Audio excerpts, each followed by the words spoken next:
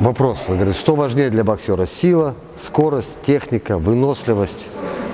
Какие еще? Ну, даже вот пускай 4, да, качества будут. Мозги, да. Ну, мозги убираем, мозги априори есть, да. Но вопрос такой актуальный, да. Что важнее? Сила, скорость, техника, выносливость, да. Естественно, что ответ один, да.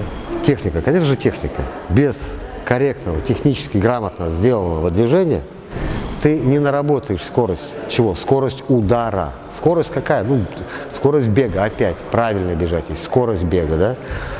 Скорость, все. Выносливость. Чего? Выносливость удара, выносливость передвижения. Опять, технически грамотно сделано движение. Сила. Да, он сильный, он очень сильный. Он мешки вот так вот рвет. Он подковы ломает. Но сила для удара. Опять. То есть алгоритм ударного действия. Корректное движение позволяет вам сохранить равновесие, да? Сохранить равновесие. Значит, вы не упали. Все эти группировки, стойки, вращения, это и есть как бы такой технический набор, как работают ваши члены, плечи, пятки, бедра. Все это ради того, чтобы вы при максимальном ударном движении могли вложить максимальную массу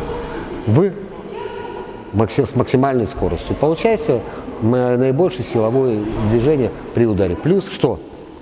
Если технически грамотно сделано, вы устаете меньше. Почему? Выкинул я кулак, да, вот одной рукой. Он у меня сам возвращается. У него уже вращение, да, пошло обратно. Потянулся я рукой не совсем крепко. Я ударю, безусловно. Но у меня рука остановилась. Я потерял равновесие, потянулся. То есть мне надо что теперь? Приложить усилия, чтобы удержать равновесие. И опять третье усилие приложить, чтобы вернуть себя обратно. То есть я в 3 раза больше устаю, нежели выкидывая кулак. То есть выполняя технически грамотное, скажем так, да, действие, более корректное, скоординированное. Вот в моем понимании, что техника – это самое главное. Как для боксера, я думаю, так и для любого спортсмена. Да? Техника выполнения действия.